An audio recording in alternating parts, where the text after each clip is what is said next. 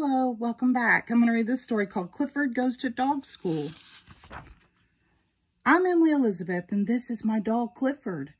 Clifford is a very smart dog. He can do tricks. He can beg. He can shake hands. You really should see him play dead. He's good at that. I thought he was perfect, but my aunt didn't agree. She was a dog trainer. She said that no dog was perfect unless he had been to dog school, like her dog, Sandy.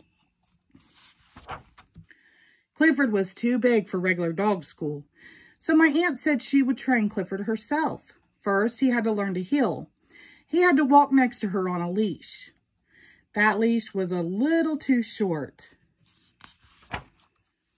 Auntie got a longer leash for Clifford. That leash was a little too long. Poor Auntie.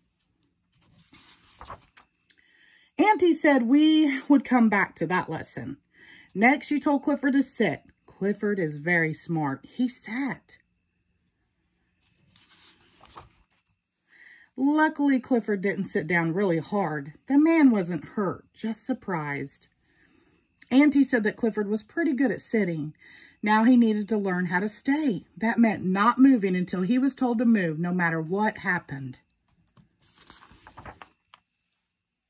She told him to sit and stay. Auntie said she had some good books on dog training that I should see. We went to her house a few blocks away. She had so many good books about dogs. I love to read. I guess I was so busy reading, I forgot about Clifford. He was still sitting and staying. He knew he had to sit no matter what happened. Sandy moved, but Clifford stayed. Even when a frisbee flew by his nose, he stayed. And Clifford loves to chase frisbees. Even when some dogs and cats played near him, Clifford stayed. But it was hard.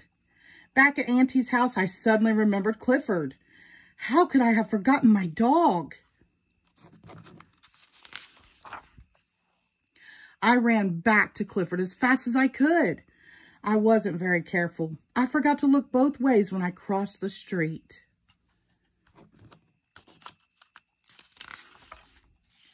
Clifford saved me.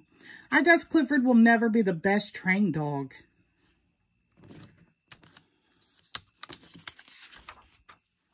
But to me, he'll always be the best dog in the world. The end. Thank you.